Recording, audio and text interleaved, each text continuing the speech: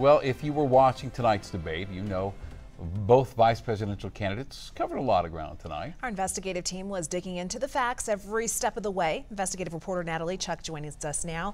Natalie, how did the candidates fare tonight? Well, you know, guys, they, to their credit, both did make a lot of true statements, which is a good relief for, I think, a lot of people watching at home. But to be fair, there were a few we did find to be false. Former President Donald Trump's tax returns have been a point of contention for years. A point Governor Tim Walz made sure to bring up in his first debate as a vice presidential candidate. How is it fair that you're paying your taxes every year and Donald Trump hasn't paid any federal tax in the last 15 years? That is false.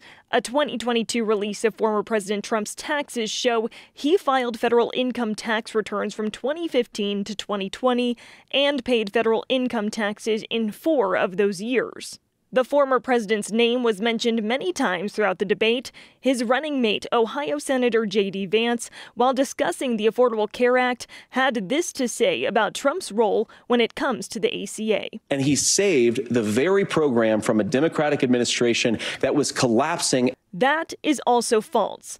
ACA enrollment declined by more than 2 million people during the Trump presidency, and the number of uninsured grew by more than 2 million.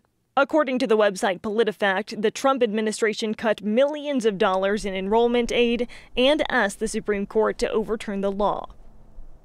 And earlier in the evening, we broke down more statements by both candidates. For more fact-checking, just head over to Denver7.com. All right, before I let you go, Natalie, ostensibly the purpose of tonight was to get to know JD Vance and Tim Walz. Right, absolutely. And it's hard to tell right now if that happened, right, Shannon and Jessica? I mean, undeniably, there was a lot of names coming up that were former President Donald Trump and Vice President Kamala Harris. Really, that dominated the conversation. It felt like both candidates were sort of acting as attack dogs on behalf of their running mates.